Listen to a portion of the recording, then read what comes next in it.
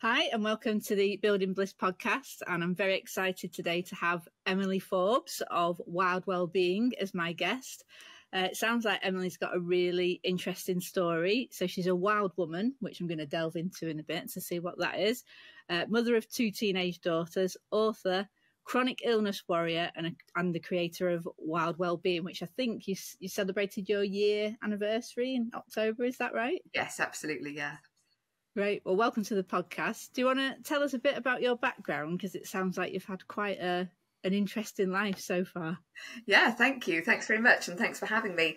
Yeah, so I've created Wild Wellbeing really on the back of going through a lot of changes in my life, a lot of healing, recovery, and sort of different layers of loss that I've experienced, really, I suppose, in my 30s. I'm coming up to, I'll be 40 next year. The big 4-0. Yeah, absolutely. So I suppose critically the last 5 years, I've had some really big shifts in life. So things like divorce and, a long-term marriage ending, bereavement. My mum died very young and sort of shockingly and unexpectedly.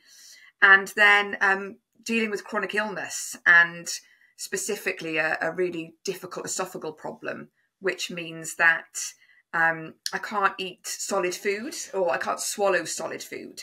I'm sort of on a liquid diet and I've had lots of surgeries and now I'm finally progressing to some puree. So all of those sort of layers of loss, I suppose, led me to a point where I thought something as like fundamentally needs to change in life as to how I'm going to approach this, because you could either approach it very negatively and become really, in quite a dark place with it, or you could sort of flip it round and go, well, what's the lesson here? How can I move forward? How can I live, a life that I want to live with these different challenges or changes or losses? And that's when I thought, I'm going to be on a mission to help women go from places of adversity to really finding the possibility and the positivity for themselves, whatever that looks like, because I think everyone's got different circumstances. And, positivity and possibility and hope for me might look very different to someone else. And that's why I set up Wild Wellbeing, and I share parts of my story to really, I suppose, help others know that they're not alone. Sometimes I think when we're facing really big challenges in life or pivots or changes, it can be quite a lonely place because, your sort of friendship circles can change, your health can change, your well-being, your ability, your capacity, all of those things. And I think there's still light. And there's still somewhere to move forward to. And that's really what I want to help other women find. That's fantastic. Yeah, it's interesting, isn't it? I think sometimes we get brought to wellness because of adversity, don't we? I've got a similar background. And would you say you were into sort of wellness and holistic practices before all these big events happened? Or was it something that you were led to because of that? I think I was probably led to it because of trying to find an answer. Often I think we're on this sort of like, it feels like a bit of a quest and a journey to search for that magic pill, the magic bullet, how am I going to mend this? How is this going to be better? And along that journey, you discover, lots of different pathways, lots of different options, treatments or holistic therapies, even things like meditation, mindfulness. I was aware of them all before, but probably had never practiced, them sort of on a regular basis to achieve an outcome that I wanted. So yeah, I had an awareness, but absolutely was drawn to sort of self-help, self-development and that wellness world probably about 5 years ago. Yeah. Excellent. Well, as we know, the Bliss podcast is based on the 5 pillars of bliss, which is bravery, laughter, inspiration, spark, and success. So we'll start with bravery because it sounds like you've had to be brave an awful lot in your life. But can you pinpoint one moment that you think is your bravest out of all those things that have happened? Yeah, it's difficult, isn't it? I mean, I think, you know, looking sort of objectively, I've probably been quite brave throughout this illness. I've had a lot of surgeries, and, you know, I lived off literally drinking 4 drinks a day for 2.5 years. And that in itself is just very difficult. I was physically very unwell and malnourished, but also mentally, and psychologically, it's a really hard thing to get to grips with. But I think probably one of the bravest decisions that I've ever made, with the most wide impacting ramifications, is ending, you know, a 16-year marriage and sort of walking away from all that I'd built and all that I'd like hoped for and dreamed for. I left the family home. I, you know, gave that to my ex-husband because I didn't want the drama and the stress, and I knew that, you know, his financial status was in a more of a difficult position than mine. So I left, I left the family home, I left the marriage, I left my hometown, I moved to a new village, you know, not far away, but had to start again. And I think that after sort of going through the whole trajectory of what you thought life was going to be, making that decision was probably the bravest decision I made, because I made it for me, and I made it about, I really started looking at my sort of self-care, my happiness, what I wanted to achieve in life. Whereas historically, I'd always put other people first, you know, family, kids, you know, the sort of the whole, like, the unity of, you know, hosting the dinners and everything was always about other people. And I made a brave decision, I think, to put myself first. Yeah, definitely. I think that's probably the bravest decision, because it had a huge impact on a lot of other people's lives as well as my own. Yeah, it definitely is brave, putting yourself first. I mean, I'm a recovering people pleaser, as I like to call myself, and it does take a lot of bravery to do that. So would you say that your illness then was the catalyst then for that decision, in terms of thinking, I've got to do something different now because I've been presented with this lot? I mean, a lot of people do that, don't they? They get and think, oh my God, everything isn't settled. It's not what I thought it's going to be. So I have to do something different now, or I'm going to regret it for the rest of my life. Probably I made that decision was not necessarily based on my illness, but it was based on someone else's illness. So I had my own symptoms then, but I hadn't gotten to a point where it was sort of life-changingly difficult at that point. But it was actually when my best friend's mum was in hospital. She was in a hospice, actually, and she was dying of really difficult stage 4 cancer. I went into the hospice to read her some poetry, and I literally had this kind of like epiphany when I came out. So I knew it was the last time I was going to see her. I was trying to like sort of make her smile and laugh and read her poetry and give her some like familiarity. And then I left, and I literally sort of came outside and I walked along the road, and I thought, is this life? Does it get to this point where you're lying in a bed, dying of, you know, she was dying of, you know, of a horrible disease that had taken everything away from her. And I thought, you know, this just can't be it. And then I suddenly started having this existential, am I happy?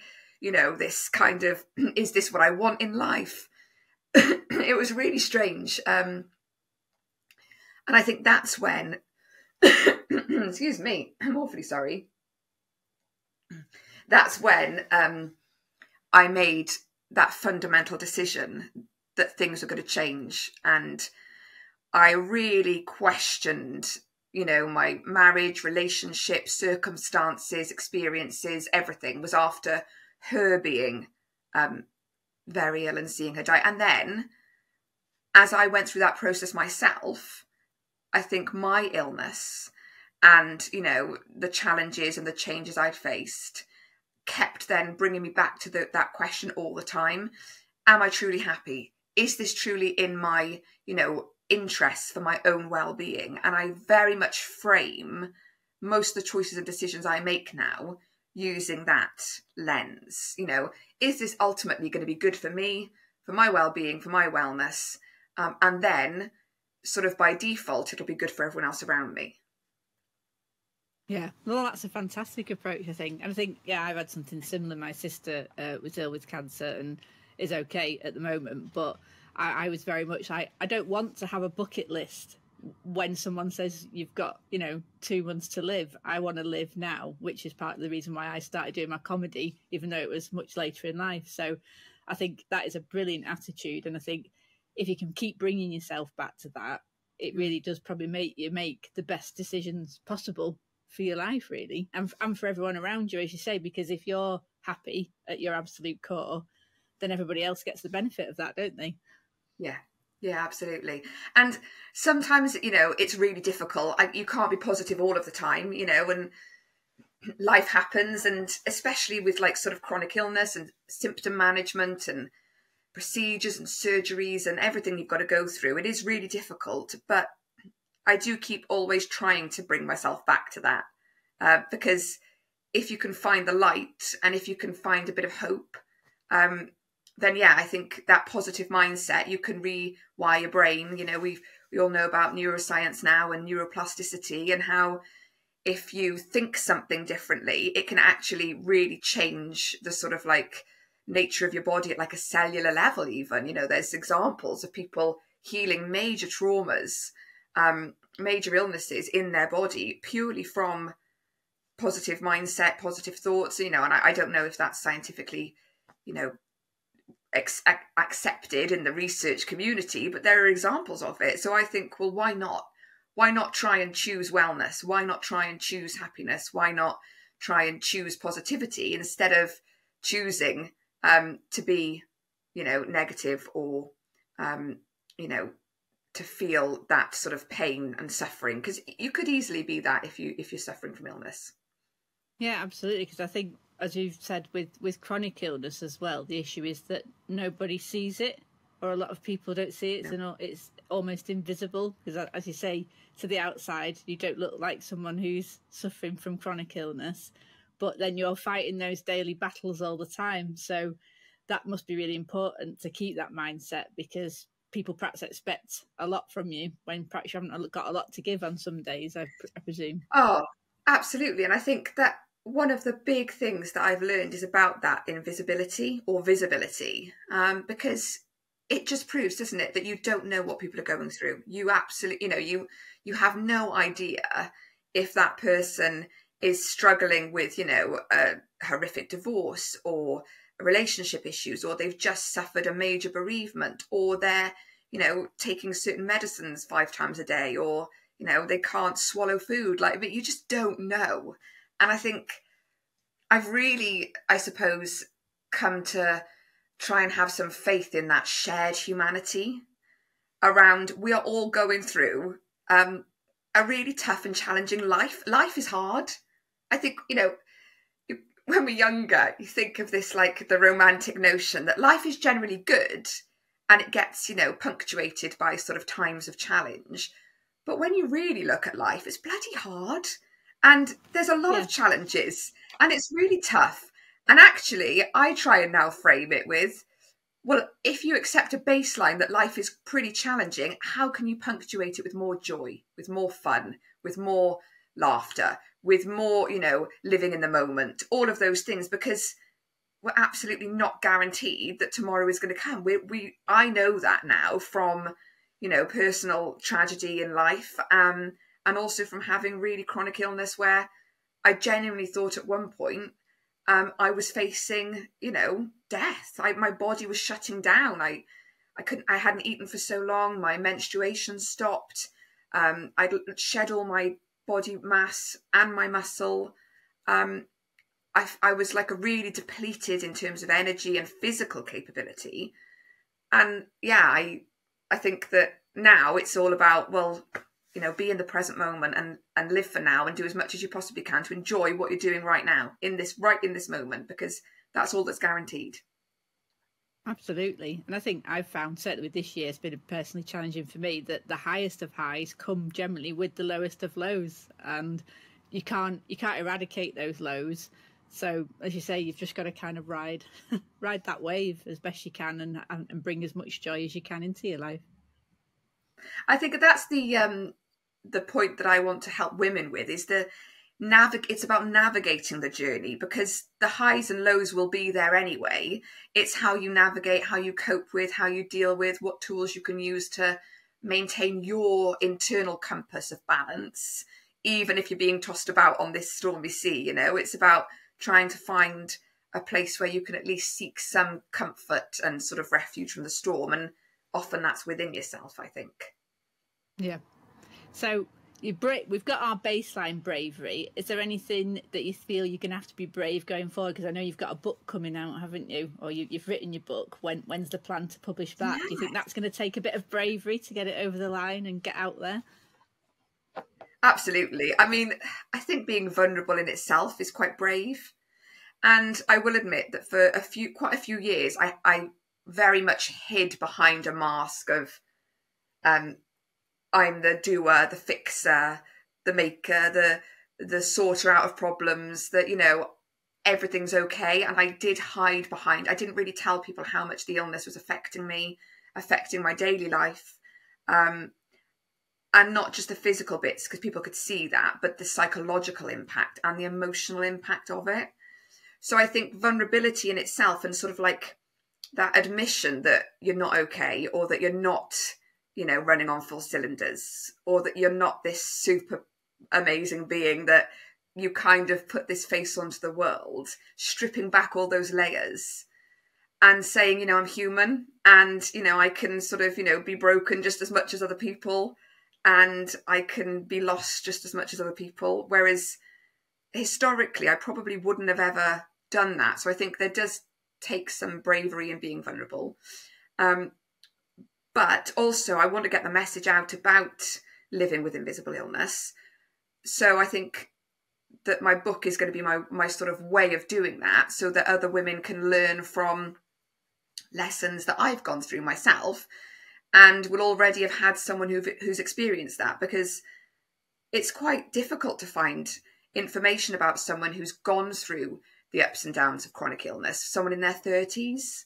You know, a lot of sort of medical information out there, or research, is, especially around, for me, around swallowing issues, and the technical term dysphagia, is sort of like after stroke, or after disability, or after a big accident, or maybe later on in life as well, as, you know, at the sort of older people. I found it difficult to find something that I could relate with. So I'm hoping that by offering this book to the world, you know, it's going to sort of, someone can look at that and go, oh wow, these challenges, other people have faced them, and they've gotten through them, and they've managed to sort of find a sort of toolbox of coping mechanisms. And really, that's what my book's going to be about, is not only my journey, but using that journey to then help others with the lessons.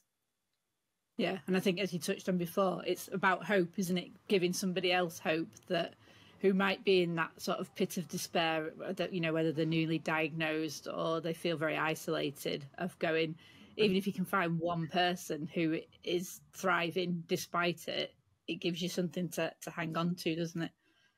Absolutely. So moving on to the L then, of laughter. How important is laughter in getting you through the tough times? Because you told me beforehand that you're not considered a funny person, but how important is laughter to you generally in life?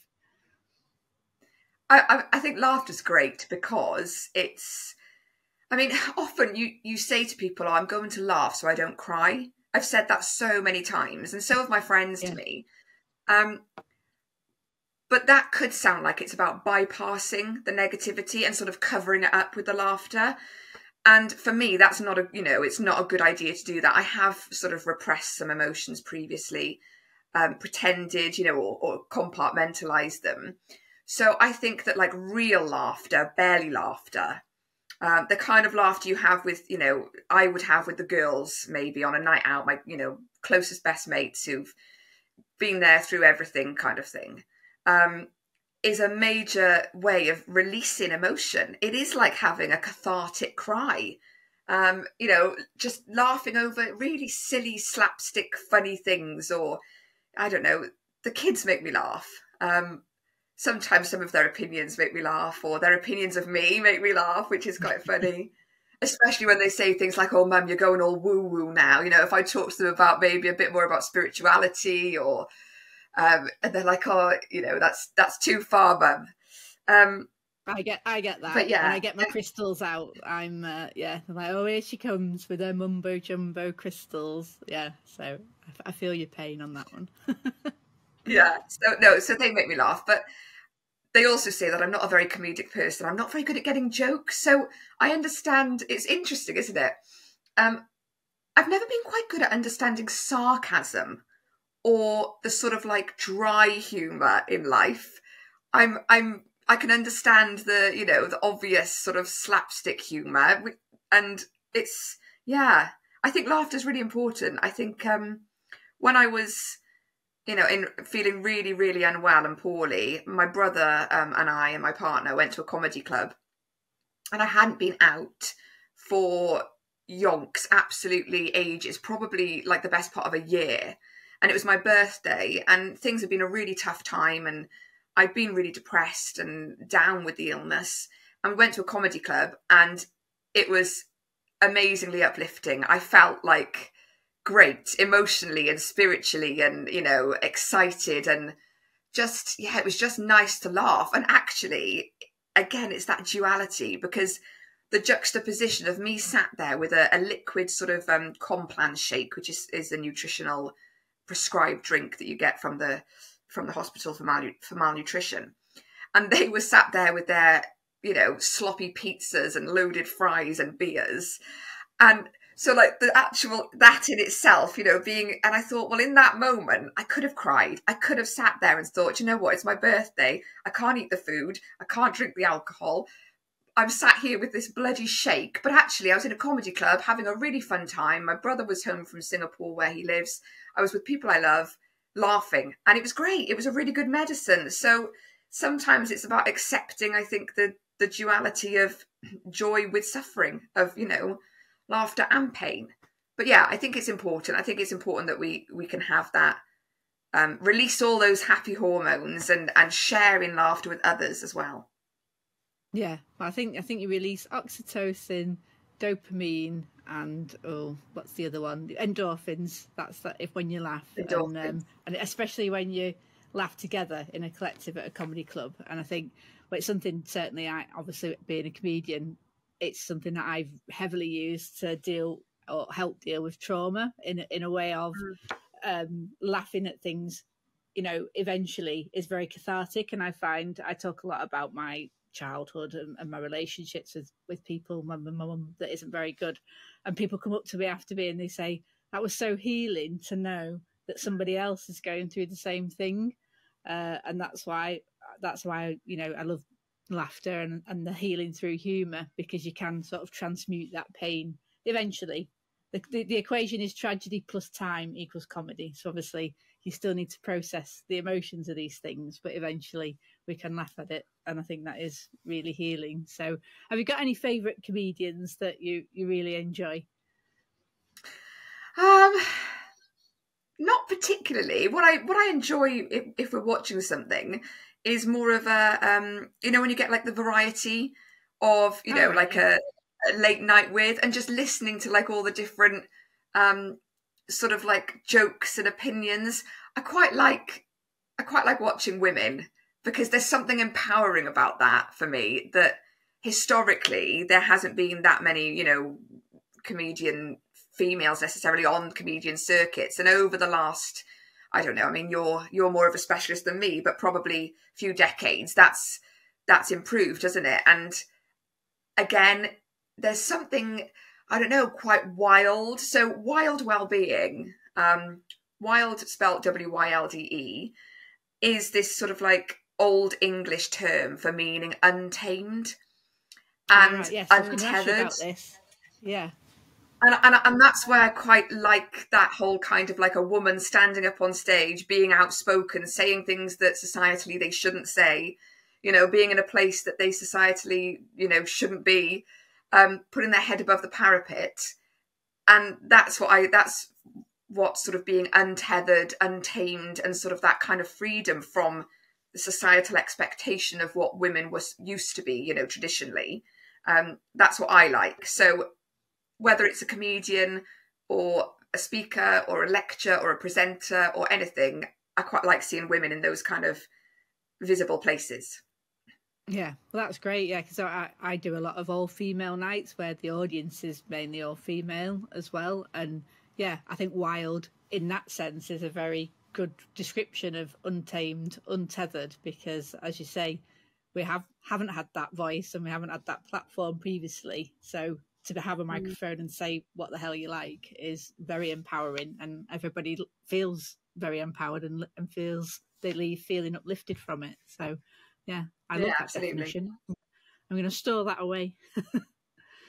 So moving on to inspiration then, who or what are your sources of inspiration?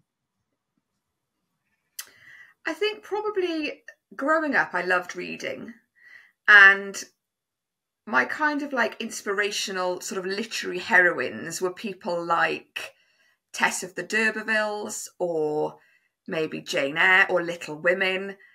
And again, I think it's probably because they faced trauma, they faced tragedy, they were all on these kind of like epic journeys and managed to pick their way through. And I've probably got a real affinity with them, maybe more so now, you know, with hindsight looking back. But at the time, I used to love, you know, women writers as well, women poets. So it's obviously, I think I've always been quite bold, always been quite sort of outspoken, definitely say things that people have told me before, you know, you need more tact, when actually I've said, well, I'm just truthful. And, you know, I like honesty and I like truth. And yes, sometimes it can hurt, but I'm not meaning it in a you know, a horrible or a detrimental way or a malicious way. I just like being honest and open. So yeah, I think those kind of literary heroines probably inspire me. Anyone really with inspirational stories of sort of grit, determination, triumph over adversity. Yeah, that's where my inspiration probably comes from. Yeah, so it sounds like you were very heavily into the literary world and literature, and so that's inspired you to become a writer yourself, would you say? Yeah, absolutely. I think secretly I've always wanted to be a writer. I used to write poetry, and normally for sort of like big occasions, like family weddings or funerals, or when people were, you know, going through sort of big changes in life, maybe like births or, you know, those kind of things. I would write them a poem as their sort of gift.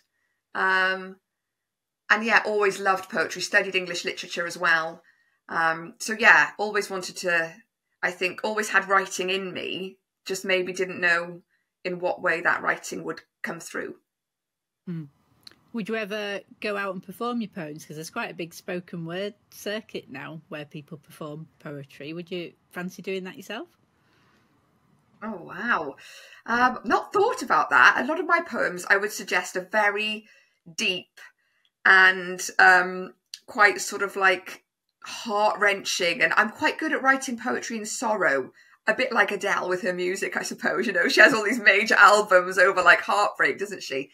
And again, I think a lot of my poems are probably quite good about, you know, loss or love or heartbreak or those kind of. But then I have had some celebratory poetry too around, you know, new things coming into life, new opportunities or friends, you know, weddings, etc.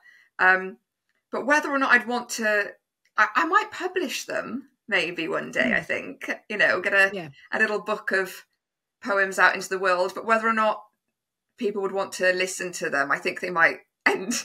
They wouldn't be leaving a comedy club laughing. They might be ending up crying. Yeah, I mean, there's comedy, but there are ones that are, you know, they're not all comedy. That they are just spoken word of all varieties. So it might be something that you could do. But yeah, publishing them would be great. I'm a big fan of Donna Ashworth.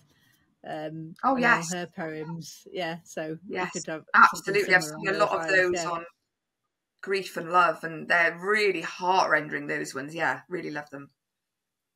Yeah, great. So I think we've already touched on this really, but it sounds like you'd really love your story and journey to be an inspiration to others. Yeah, Yeah, absolutely. I think sometimes you need an example of what things can look like, don't you, as a sort of reference point. And you might have that in literature or novels or, films, but seeing someone's real life and like the reality of, big changes, big decisions, big challenging circumstances, the big emotions of life being put into a book that you can then reference or read or learn from, I'm hoping will be inspiring in itself, and we'll be able to help people through some of really dark times, because there have been times in my journey where I've really been lonely, really depressed, and thought there was no sort of future or way out. And I want to inspire people to know that there always is. It's just that things might look different now to how you expected them to look. And that doesn't mean that that's not okay. Yeah, I think that's a really important point, that we have sometimes such a clear idea of where we think we're headed, or as you said before, what life should look like, that when we're presented with something that's completely different, that's what really sort of sets you into the despair, isn't it? Because all you're thinking of, you're just yearning for that life that you think you should have. I mean, I've called it in my book, and other people do, living grief, because it's a grief for something that you can no longer have what you used to have. And sometimes that can be really hard. So, I'd love, for example, like physically, used to go hiking a lot, at waterfalls, or I used to go running. I used to be really physically active, which I can't be anymore. But instead of looking at that as a dead end and saying, well, I need to, I'm mourning for that bit of myself that I used to have. Actually, now it's more about, well, what can I do? So what can I take control of? Where do I have agency? What is available to me now, in this current situation? If I'm accepting this situation truly as it is right now, what can I do? And then that tries to bring you back from the kind of ruminating on the past. And it's, I've found it really difficult to be in the present moment, because I've done a lot of, ruminating on what used to be and how life used to be, and also a lot of thinking about the future. Well, what will life be and what could it be? But being in the present moment, it can really help you, ground you, and bring you back to life as it is right now, and stop you looking back at that sort of grieving and that mourning. It's almost like you have to mourn and, close that chapter on that bit of life. And now you're opening a new chapter with, new parameters and with new opportunities that, 5 years ago, I wouldn't be on a podcast with you talking about moving from illness to wellness. So actually, there are positives to come from everything. There are learnings to come. There's a way that, as you said, you can, transmute that trauma, that pain, that suffering. You can turn it with time, with growth, with development. You can really turn it into something positive. Yeah, I love that. What can I do? I think that's a great little phrase. I think anybody could use and apply to any situation and say, well, this is the hand I've been dealt. What can I do? Yeah, I love that. So is the hope that you'll sort of grow a bit of community around your book, and get out there and talk about it and meet people, and sort of have forums so that other people can find a group of people in the same position?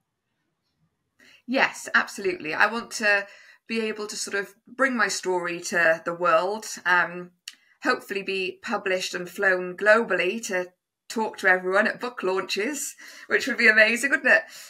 Yeah.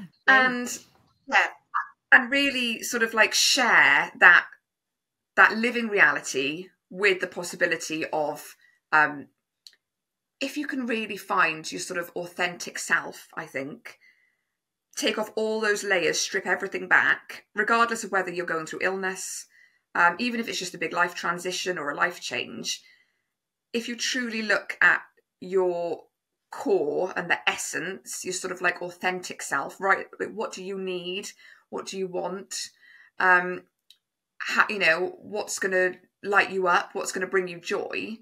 Then you can move forward in a sort of a much more fulfilled and content way, because you're accepting things as they are now, but you're also moving forward knowing that you're not alone in this process. And that's, I think being able to share my story, share with women on different, stages. Next year, I'm actually running a workshop at Womanifest, so the self-development and empowerment festival.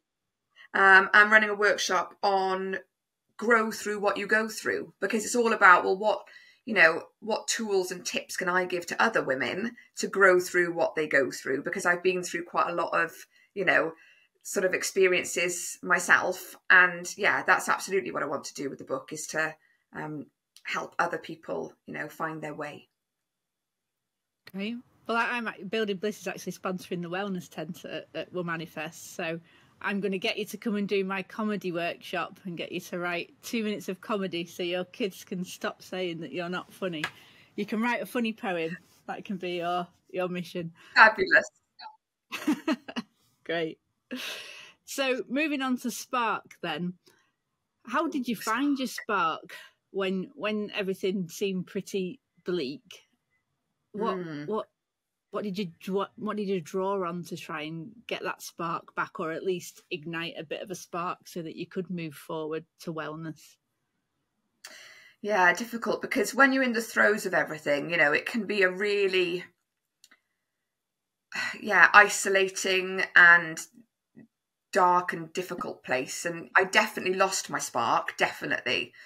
And I remember writing in my journal. I mean, that's one thing that I would suggest. I mean, I suppose maybe for me, writing is therapeutic, but writing in a journal how I was feeling, what emotions I was having, what I wanted to feel like, sort of trying to unpick a lot of the emotional side of the illness and the sort of that grief side of things, the loneliness, the isolation, and coming up with, well, what can I do differently? But I think that the moment I had the spark of realization of drawing a line and moving forward is probably quite a miserable circumstance. But I remember it really clearly. I was looking in the mirror one day, and I really didn't recognize myself. I was looking, at myself in the mirror, and I remember thinking, like, who are you? You're not you. You're not this joyous, exuberant, bright, outgoing, happy, full of life, vibrant person. Like, where have you gone? And I walked out the bathroom mirror, and I literally had this kind of like moment where I thought, no one is coming to save you. And that is like a real moment of realization that, you can try and externally seek your validation, your healing, your recovery, your answers, your solutions, but no one was coming to save me. The surgeons weren't, the consultants, the NHS, my partner, my friends. No one could actually magic it all away. And I had this realization that the only person that's going to be able to do that is you. You're going to have to strip it right back to basics and just start from scratch. And that was things like really simple, looking at the basics, which is what a lot of people talk about, say after like burnout, when you get to a point of utter physical and emotional exhaustion with whatever you're facing, whether it's chronic stress, whether it's chronic illness, you get to that real bit of burnout. You have to go back to the very, very basics. Like nutrition was a difficult one for me, because I couldn't give myself what I needed nutritiously. But I thought, right, well, what about my sleep? What about my rest? What about my, alone time? What about time to sort of sit and be with my thoughts? What about meditation? Or, what about maybe massage or having some, relaxing music on? So how can I sort of go right back to the very basics of humanity and life to build that pillar up again? That was what really sparked me to think, I've got to move forward. I need a plan. I need to build my life back, even if it looks different, even if I'm in a situation where I can't eat solid food, even if, you know, I can't get the amount of nutrients I want to go for a long walk or to do an activity or to work even, you know, all of those things. And that's when I started journaling, and that's when I started really focusing on my own wellness, my own well-being, and looked more at self-care as well. And, you know, what was I doing every day, every single day? I needed to do at least something to make me feel good. And at that time, making me feel good was just being able to be in a cozy place, you know, making a nest at home feel like it decluttered even, maybe some nice candles or incense on, just feeling like you were being cocooned in healing and in love. And if I couldn't get that from anyone else, I had to give that to myself. And that was a real eye-opening moment for me, I think. I'd never thought about that before. I always thought that other people gave you love, other people gave you care, other people looked after you. And I had to give that to myself. And that was a big lesson. And that is a real wake-up call to stand there and think, no one's coming to save me. I've got to do this myself.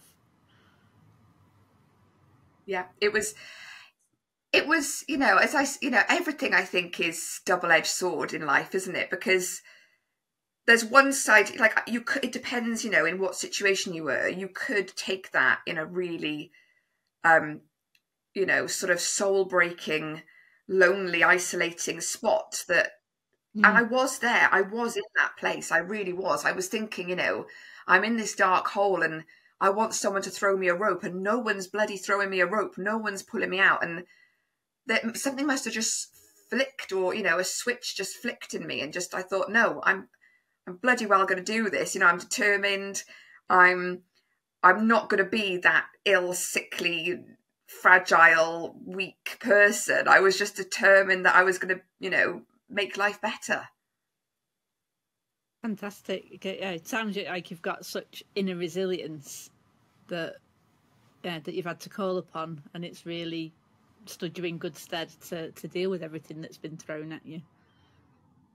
Yeah, I'm definitely resilient is one of the, I suppose, if you asked, you know, my sort of closest group of friends and family how to describe me, I think resilience would come up a lot, because yeah, I've definitely had my fair share of trials and tribulations and trauma.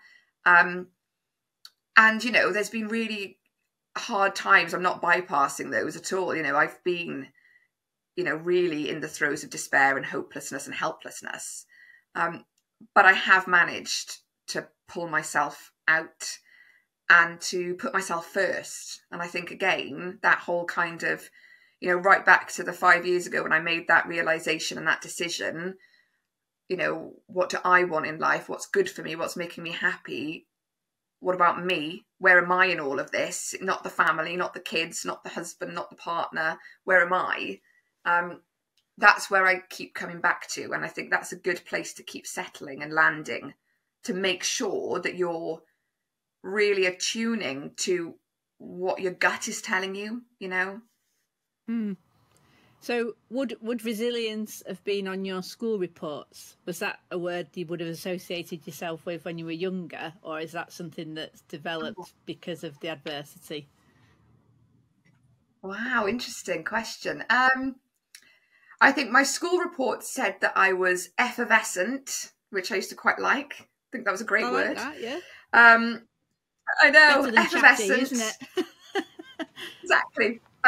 Yeah. Outspoken, talks way too much. But resilient, I don't know if they would have said resilient. I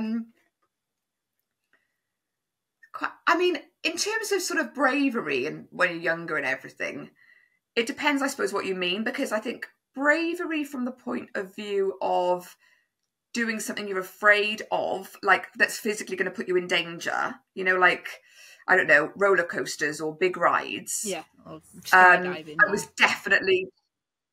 definitely braver when I was younger in that respect. I was much more willing to, you know, take physical risks then. But I think as I've gotten older, I'm probably more braver in a different, you know, a more of a quiet fearlessness, that I'm willing to do things that aren't expected or that go against the grain or that aren't the norm or that, you know, change things up and take the risks in that kind of way. So it's sort of like a bit of a, maybe an external bravery. When I was younger, I was, you know, always sort of loud and brash, and I'd be the first to jump off a cliff, you know, that kind of thing, swimming and all the rest of it.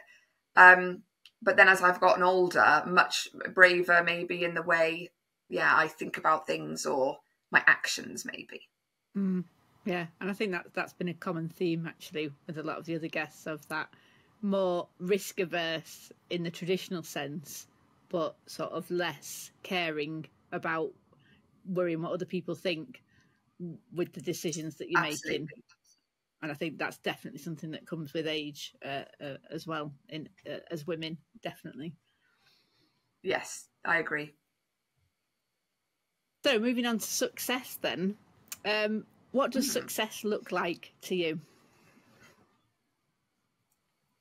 Do you know what? Interestingly, I'll stick with the internal external sort of dichotomy about bravery, because I think success for me now is very much an internal game, and it is about the sort of feeling or the, I suppose, the emotions, the feelings, the sensations of finding bliss, finding ease, finding flow, feeling that like calm, that inner peace, that comfort, and like the sort of simplicity around, you know, success for me is that I've got healthy and happy children that are thriving.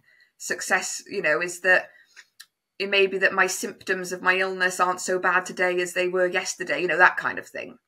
And that's a very kind of an internal experience of success. Whereas historically, success for me was much more an external affair. It was achievements, awards, you know, being on the stage, or, you know, being at the pinnacle of your career, or getting a certificate, or having the perfect, you know, 2.4 family unit, or, you know, it was that success was very external for me previously. And now it's much more an internal feeling of success, a feeling, I just want that kind of fulfillment, that sense of purpose, that feeling that I'm doing the best with what I've got and that life is good. That's very much an inside feeling of success. Yeah, and I think it's definitely, again, something that comes with age, but that sounds like it's linked to that living in the moment, because that is literally your daily goal. You're looking at success on a daily basis of how successful is today in terms of, you know, my health and what I can do. And I think that really must help keep you in the present moment. Yes, absolutely. And also for anyone that's, you know, going through anything that's taking a long time or process, I always say to myself, you know, it's progress, not perfection. Because 12 weeks ago, yesterday, I had major surgery. And 12 weeks ago, I look back and I was only drinking liquid. And 12 weeks later, and I'm now managing to eat some puree and some, you know, I'm much more sort of like alert, awake, up and about. I'm doing small walks. I've started driving the car again, which for the last, you know, for 9 weeks, I didn't even, because of the wounds on my stomach, etc., etc. So it's all about looking back at how far you've come as well in any journey that you're on. And sometimes you think, oh, well, it's not really progress and I've not really got very far, and yesterday doesn't look very much different to today. But if you look back 3 months, 6 months, 12 months, you think, wow, you know, I've really come far. And again, that's an internal knowing of success that no one else knows. You know, the external world won't know that because they won't know what you've been through. And yeah, I keep bringing myself back to that, but look at where you are now from where you've been, you know, at the situations that you've been in, and look how far you've come and how things have changed. And yes, it's, you know, things are different now, but that doesn't mean that they can't still be great. It's just reframing what great now looks like for me. Yeah. And I think that's something that we don't stop to reflect very much, do we? Because society generally is always about the future and where we're going, what we're getting, how we're doing that, and we don't stop and reflect. And it's one of the most powerful things I think you can do, is to stop and go, wow, actually in the last 12 months, what's I've achieved and what's happened to me, it's pretty phenomenal that I'm where I am right now. Yeah, absolutely. And, you know, I don't think we give ourselves enough credit for what we go through. And I think this is probably, as women, everyone is always so used to, you know, the rat race, the sort of like hamster wheel, the spinning all the plates, doing all the things, you know, having the mother load that it's called, you know, which in itself perpetuates it even more. But, you know, remembering birthdays, anniversaries, parties, pickups, drop-offs, all that stuff that also comes with being a woman. We don't ever really stop, pause, and then think about, well, where's me in that? And how is this affecting me, impacting me? You know, what do I want? And having that reflection period, not only on where we've been and, you know, where we've come from, but also I think we need to reflect on what we've taken on, but also what we've let go of. Because I think success for me is also about letting go of a lot. It's about, you know, that grip and that control on life that we all think we have. We don't bloody have any control really over what's going to happen tomorrow. And I think, you know, we want, you know, I'm a person that does like to be controlled and planned and, you know, on top of everything and fully aware of what's happening and, you know, all the rest of it. But letting go is just as powerful sometimes as holding on, if not more. Yeah, absolutely. And I think a lot of, I mean, I'm a Buddhist, so that's a very Buddhist philosophy of that, trying to grasp onto something that's actually transient. There is no permanence in anything, and you don't know what's coming. So yeah, letting go actually gives you so much more freedom. You know, removing expectations, and actually opens up possibilities because you're not grasping onto something so tightly that's never going to happen. And yeah, absolutely removes the pressure and that kind of like, you know, that pressure cooker that's going to explode because you're holding on so tightly to the outcome. Yeah, feels more easeful and more freeing and more blissful, definitely. Yeah. Though not hard, you know, I'm not pretending that it's easy, because it's absolutely not. But if you can get through it, then yes, it does feel better. Yeah. So how, in terms of like looking forward, do you tend not to look too far into the future and just take each day by day, or do you have to have one eye on that with your condition and how that's going to be managed as you get older? Yeah, I think I'm able to look in sort of like the near future, and I do think about, you know, next month, next 6 months, maybe even like, you know, next year, in terms of things I want to achieve, or, you know, what I want to do, or things I want to focus on. In terms of the illness, I don't know if it's going to get progressively worse, because as you get older, everything changes. And, you know, muscles, you know, deteriorate, and the soft muscle at the bottom of the esophagus is something that you can't control. You can't sort of train it, or you can't make it stronger or change it or anything. So if the muscles, you know, stop pulling food or puree at the moment through, then it may be back to liquid. But I think I'm more able now to be comfortable with the unknown of that. I think historically I wanted to know, well, what happens next? What does that mean for tomorrow? What does that mean for 3 months' time? I still would like to know. And there's always a part of me that wants to have like a finite answer or a finite reason. I think that's, you know, part of, I'm an extremely curious person, and I think curiosity is not only one of my big values, but I think, you know, humans, we are very curious. And so I'm always wanted to know, but I temper that now with, well, actually, what really matters is here and now. What really matters is what's going on at the moment. What really matters is the, you know, the sort of day-to-day things that you're facing, not necessarily what you're going to be facing in 12 months' time. There's no point in worrying about something that you can't possibly predict or possibly change. And that's the hard bit about being present, isn't it? It's that you've got to get that balance right between ruminating on the past and what's gone, worrying about the future and what's to come, and just accepting being in the moment. And that can be really difficult when you want to plan and you want to change things. So yeah, it's always a balance, and it's something I'm working on, finding that balance, definitely.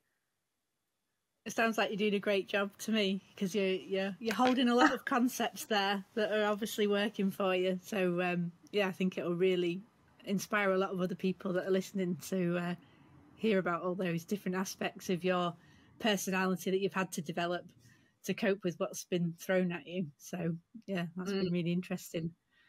So our closing tradition on the Building Bliss podcast is to ask you what you think your younger self would say to you if they could see you now.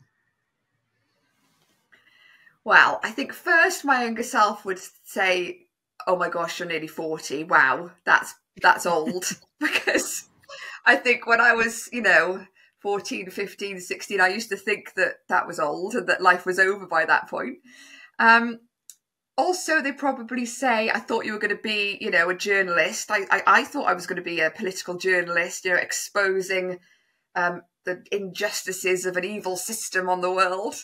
And then they'd say, "Well, you're still," I suppose I'm writing still in that kind of, I always thought I'd be writing. I might not be writing in a newspaper, but I'm hoping that writing my book is still the same sort of global platform of making change. So I think they'd be, or she'd be proud that I was making a difference with my message, and be proud that I'm doing okay. I've been through a lot of adversity, and I'm using that to move forward and to try and have, the vibrant, happy, full life that we all want. So yeah, I think she'd say well done. Yeah, I definitely think she'd be very proud of you, because yeah, it's been amazing to listen to your story and your approach to it and your philosophy. So thank you very much for that and for your time. Do you just want to give us a bit of a rundown of where people can find you, and maybe have you got a date for your book, that when it's coming out, or is it still in its final draft form? Yes, still in final draft. My manuscript is, so I haven't got a date yet, but people can find me online. If you want to go to the website, it's Wild Wellbeing, WYLDE .uk, or I'm over on Instagram at Wild Wellbeing Coaching, and you can get in touch with me to learn about how I can, help you on your journey too. That's been excellent. Well, thanks. It's been lovely to meet you and hear your story, and thank you for your time. And yeah, I really think that it's a great message that you're getting out there, and I hope that people will get a lot of benefit from listening to this story when the episode goes out.